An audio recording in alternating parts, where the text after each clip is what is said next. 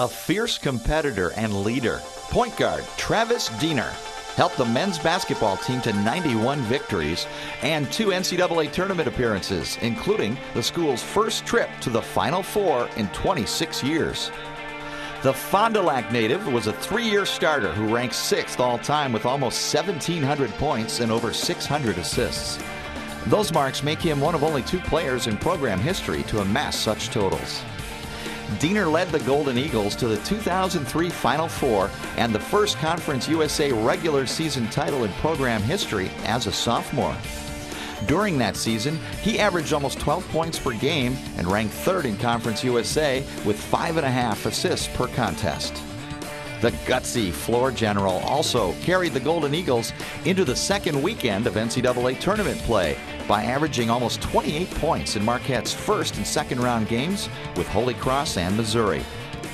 After earning All-Conference USA second-team honors as a sophomore, Diener was named team captain as both the junior and senior and earned All-Conference first-team honors each campaign. He also garnered national recognition as a finalist for both the Wooden and Cousy Awards in 2004.